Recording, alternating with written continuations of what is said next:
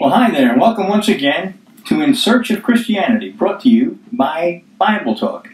And once again, on behalf of Alice and Mark and myself, we want to greet you in the wonderful, the precious name of our Lord and Savior, Jesus Christ, as we do another one of our studies here in Search of Christianity. And we're continuing on at our look at the evidence of a redeemed life. Because if you're going to search for Christianity, as I said, you ought to start right at home, right?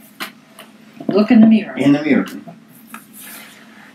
Let a man examine himself, the Word of God says. So we're going to continue on. In our last program, we started looking at peace. A lovely thing to have in your life. And we're going to continue on in that because we didn't finish up in our last program. Yeah. But before we do that, Mark is going to ask God's blessing on our time together. Oh Lord, we just thank you for your word, and we also thank you for the fruit of the Spirit, which your work in us, they become apparent, Lord. And just let us appreciate those fruits more and more as we learn about them. Amen. Amen. And Father, I pray that nothing come out of my mouth that you haven't put in my heart, in Jesus' name. Amen. Amen. As I said, we left off in the last program talking about peace. And by the way, all of these studies are available on Bible Talk, BibleTalk.com, or on our YouTube site. But go look at them if you haven't seen them. I pray that they be a blessing to you. Okay, when we stopped last week, I just want to recap a couple of things, because one of the things I was talking about, and I really think this is ever so important, was the fact that the word peace itself comes from the Latin pacem, pax, and that came from the Latin word for a pact. Okay. Okay? Mm-hmm. So the source of peace is a pact.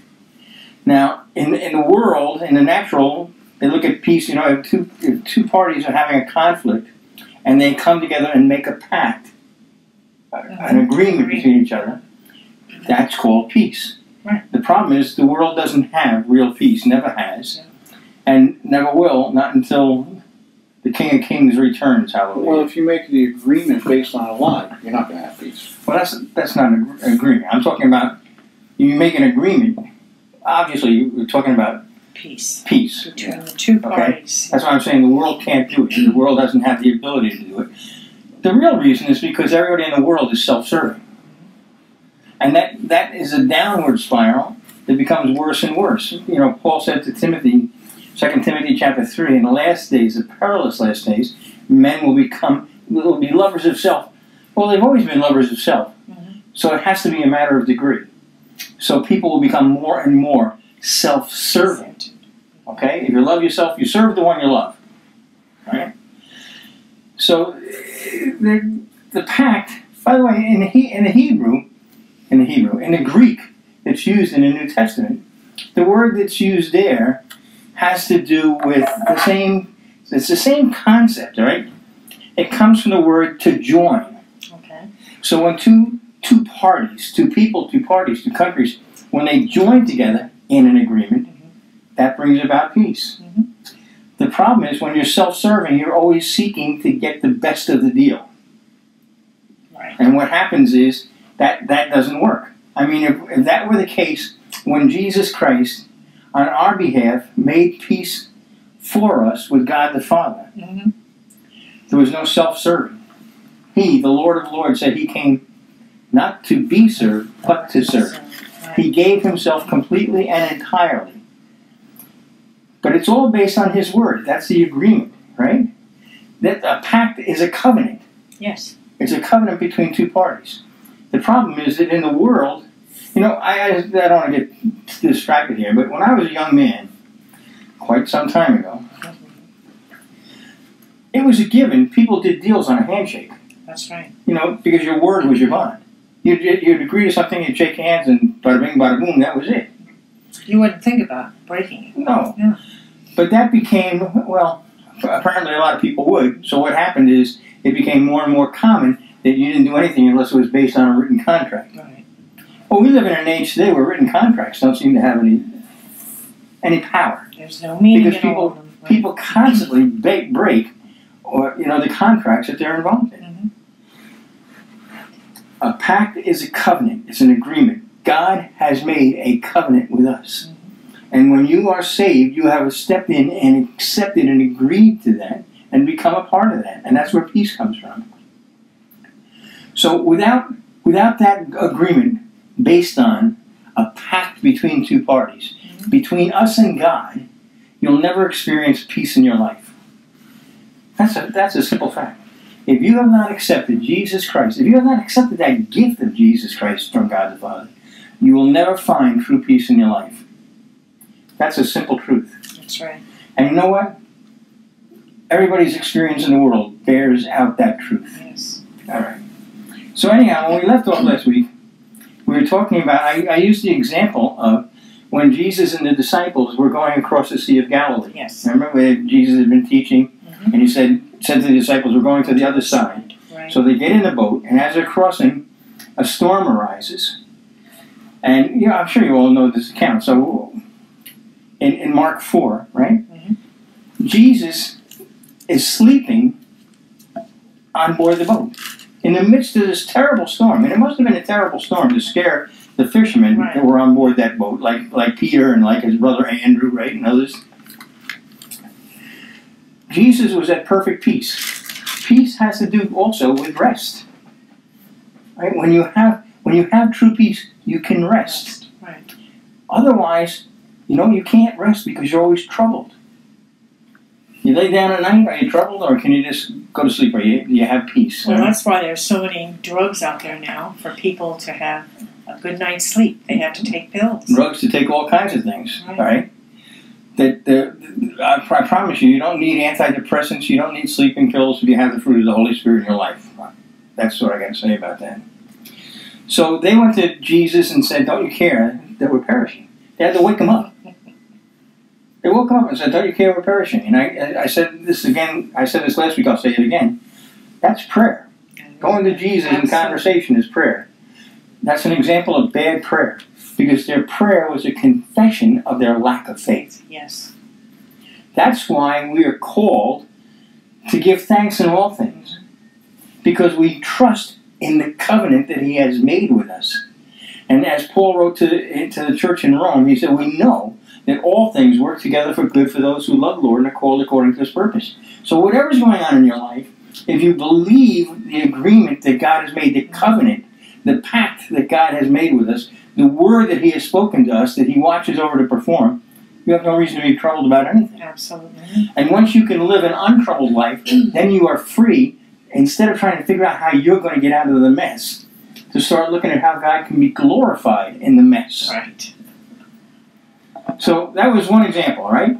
But there's also a similar account that is really worthy of our look, and that's in Acts 27.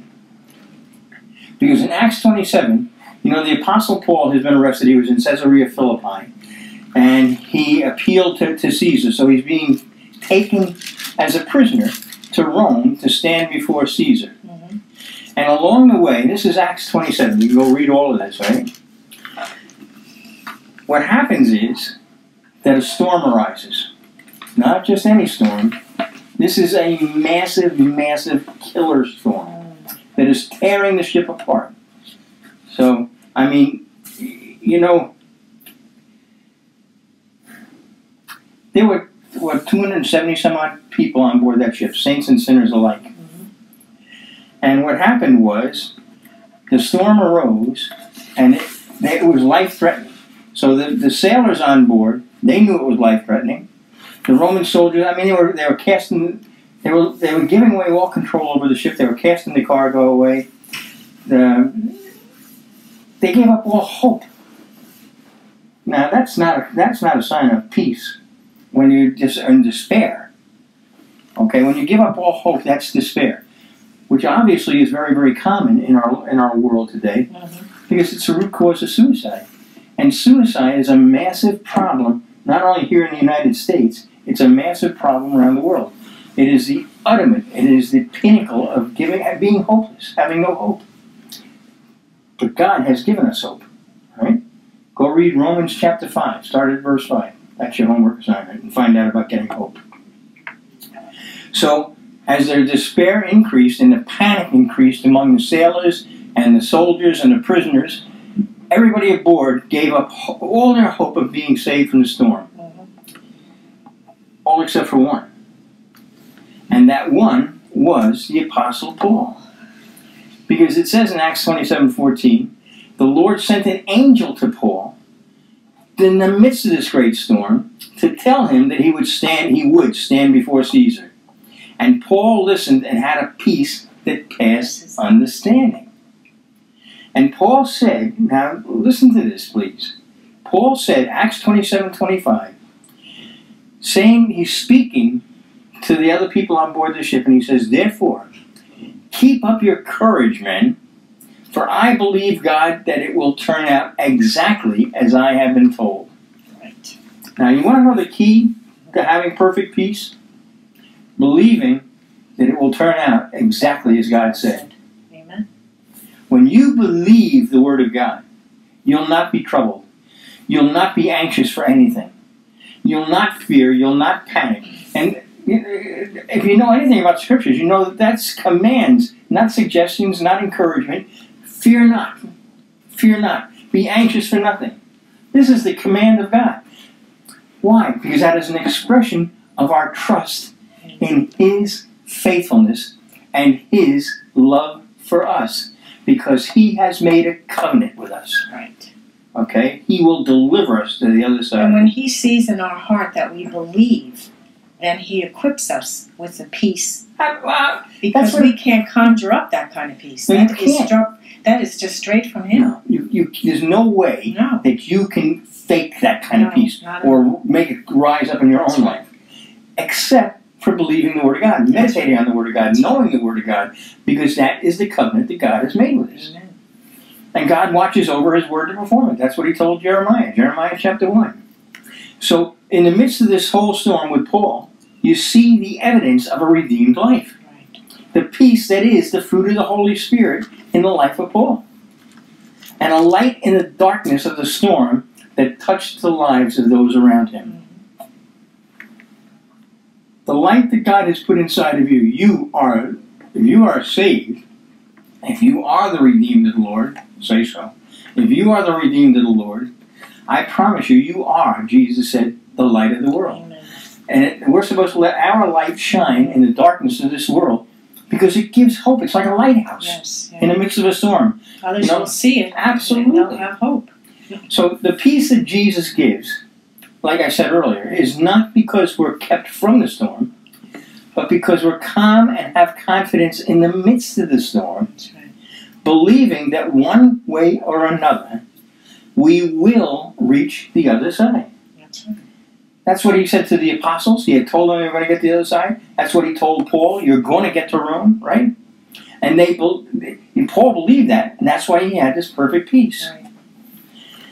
So, we're not exempt from the trials of life. Not at all. Getting saved doesn't make you, if you had a perfect life with no trials, no tribulations, no situations, you know what people would say about you? They'd say, oh, what a lucky guy that person is. Yeah.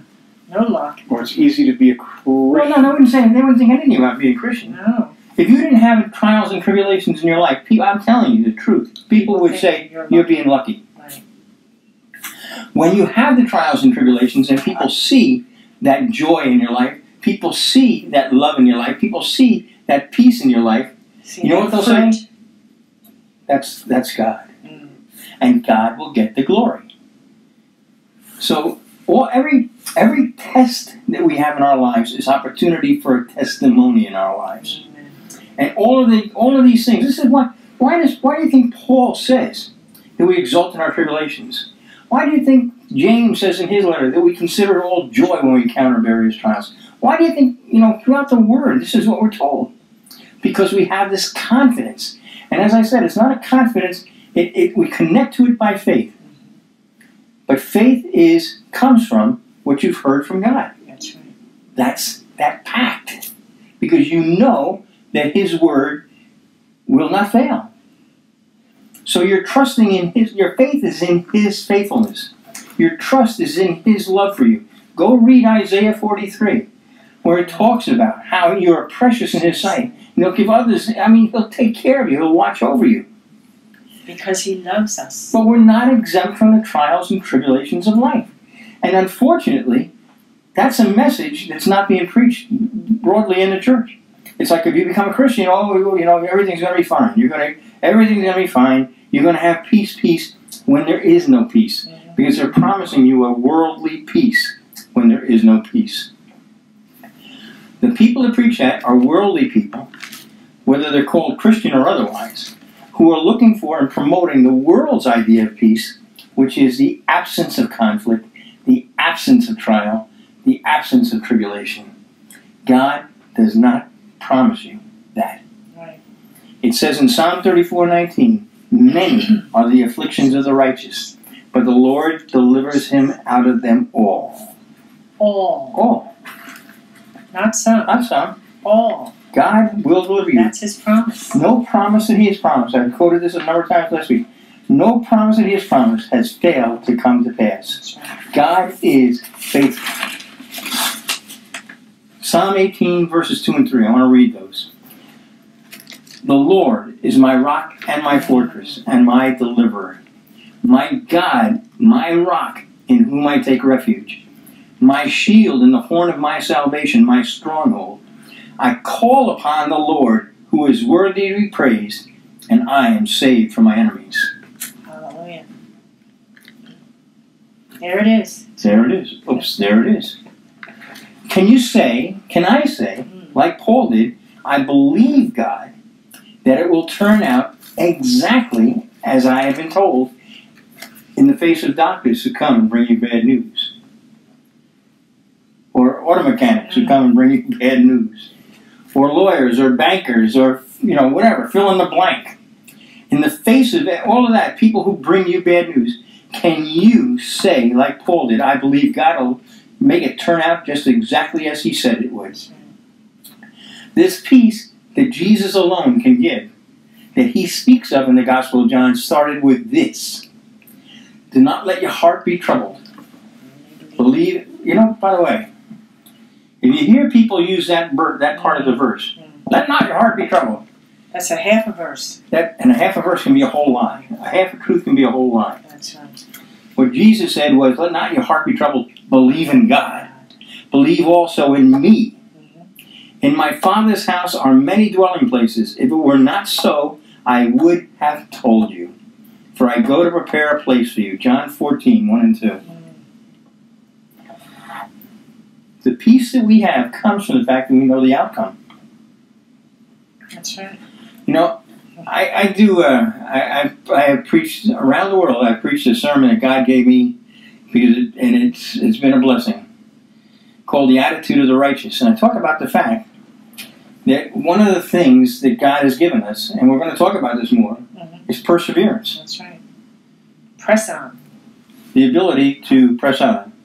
The ability to long suffer. Right. The ability to have patience through the midst of it, waiting for Him to deliver. Okay? And I talk about the fact that, and I always use the example of the old Star Trek television series. Yes. Now, even if you're not as old as I am, and most of you are not, you probably remember or know of the old Star Trek. I'm talking about the original Star Trek, Captain Kirk and Mr. Spock and Bones and Scotty. Shall I do it? No. Sure. Go ahead. Scotty. Captain! I cannot hold her together much longer. It's the dilithium crystals. They're shaking apart. Every week it was like, it's always the dilithium crystals that they're shaking apart and Scotty's in a panic. And meanwhile, the Klingons are off the port bow attacking them. Because if you're a Christian and you're living this life of faith, you know that when troubles come, they typically come in bunches. Oh, yeah.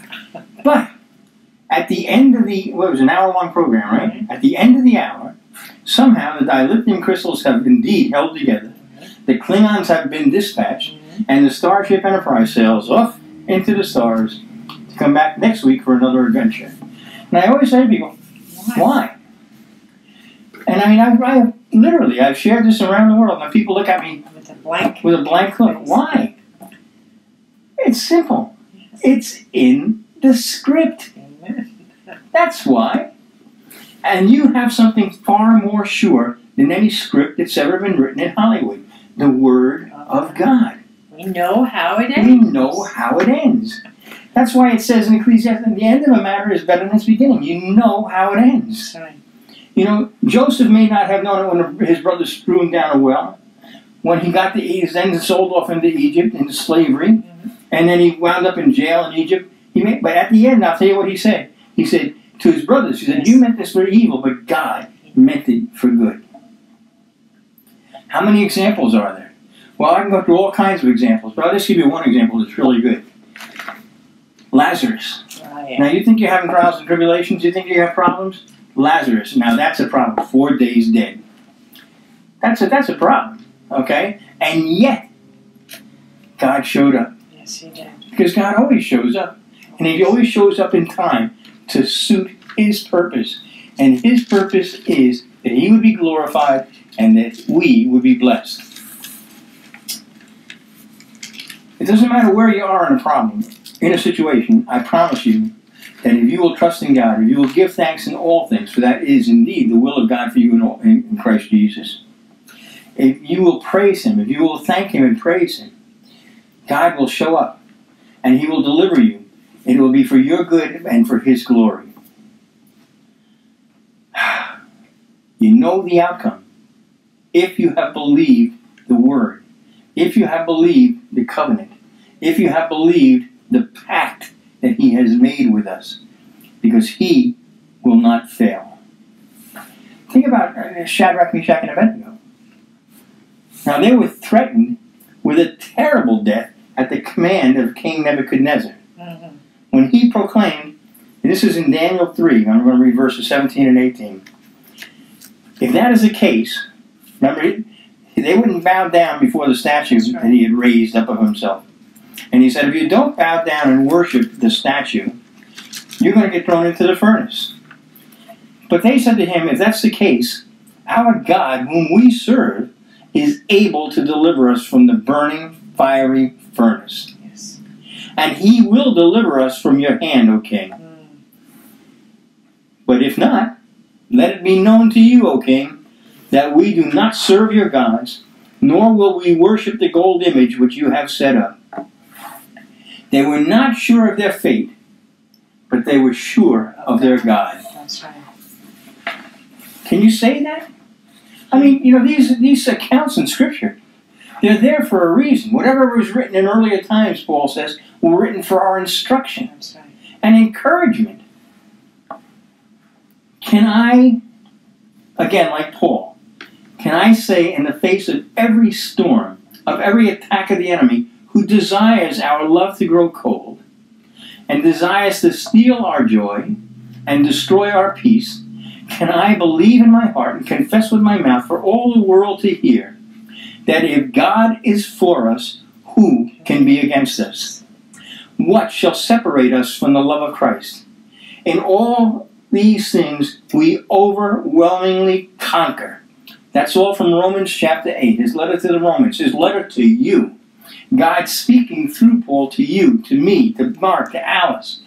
This is the thing. We are supposed to overwhelmingly conquer. Because you know what? How can you lose? It's like Shadrach, Meshach, and Abednego. Because the work we're supposed to do is to believe. To believe. And when Jesus returns, he said, when the Son of Man returns, will he find faith? Shadrach, Meshach, and Abednego, they weren't sure. They were not sure of what would happen at that fiery furnace. But they knew God. They believed, they knew that God had the power to deliver them from that furnace. That's right. And they said so. They confessed that. They said, if he doesn't, so what? We'll go up to see him. We'll go up as a burnt offering. We'll go up. Remember, present yourselves a living and holy sacrifice. That's right. That's your service of worship. But they knew one way or the other God would deliver them. Because it's about the score at the end of the game. That's right. It's about our destination, certain and sure, that will give us peace during the journey. Think about that. Think about that. You are not suffering trials and tribulations like the Apostle Paul did in that storm. God used him not only because he knew he would get delivered. Yes. That's why he said, I believe it's going to turn out just like God said. But he was there to bless all of the others, 276 I think it was, who were on board the ship with him. He was there to bless them and encourage them. And people got saved. And when they, you know what? The ship got shipwrecked. Yes, it did. Go read Acts 27. But the people were delivered. Amen. The people were delivered. Of course, in the process, they had to cut loose the lifeboats. That's another story. Only him. Trust because only you can't trust in the things of the That's world. right. They won't deliver you. The end of the matter is indeed better than its beginning. Hallelujah. The end of your matter is written. If you have accepted the Lord Jesus Christ, that gift from the Father for your eternal salvation. Amen. Because when you do that, he fills you. You become the temple of the Holy Spirit. And these things we're talking about now are the fruit of the Holy Spirit who lives within you. The love that we've talked about, the joy that we've talked about, the peace that we are talking about. And knowing that when you're filled with the peace that's the fruit of the Holy Spirit, will be blessed with the patience that comes with true faith. Long suffering. Like Abraham had, as the testimony of the word proclaims of him. And so, having patiently waited, he obtained the promise. Hebrews 6:15. Thank you, Lord. Peace leads to patience. You know, I talked about this. I've been talking about it each week, and I will continue to until we finish this series on the fruit of the Holy Spirit. These are like links in a chain. Yes. Yes. Having that love of God within you, filled with that love of God in your heart, poured into your heart through the Holy Spirit, is what the Word says, right? That leads to joy. Yes. Because when you are madly in love, I promise you what? Joy. You're going to be filled with joy. And when you have that joy, you're going to have a perfect peace because you know the one who loves you. Mm-hmm. Nothing is impossible with God. Amen. And he loves you. He takes care of the things that he loves. He never fails. Never fails. So the love leads to the joy leads to the peace, and the peace will lead to patience. Because when you're convinced that it's going to turn out just like, you can wait. Yes. You're not there, oh, make it happen now, because you know that God is going to make it happen in his time. That's right. He is a God of good order. He is not a God of confusion. Amen. And his timing will work out perfect for you. Like I said, it's great. Abraham, having patiently waited, he had to wait a long time to receive that promise, the promise of the child. Mm-hmm. All right? Paul, when he heard it, well, that didn't stop the storm. He had to continue to go through the storm. That's right. You may be going through a trial now. God will deliver you from whatever trial you're going through. If you believe in him, if you trust in him, if you confess him as your Lord and Savior, if you give him thanks, if you praise him, I promise you that not only will he deliver you from that situation, however he chooses, but he will be glorified by it. It will bring a testimony in your life. And it says in the book of Revelation that the saints overcame by the blood of the Lamb and the word of their testimony. So, Father, we thank you for every trial and tribulation, everything that goes on in our life, Lord God, that you can use to bless us. And more importantly, Lord God, that you can use to glorify your name. We just praise you and thank you. Well, that went quick. Till next time. God bless May you. the Lord bless you to peace. So I cherish that old rugged cross till my trophies at last I lay down.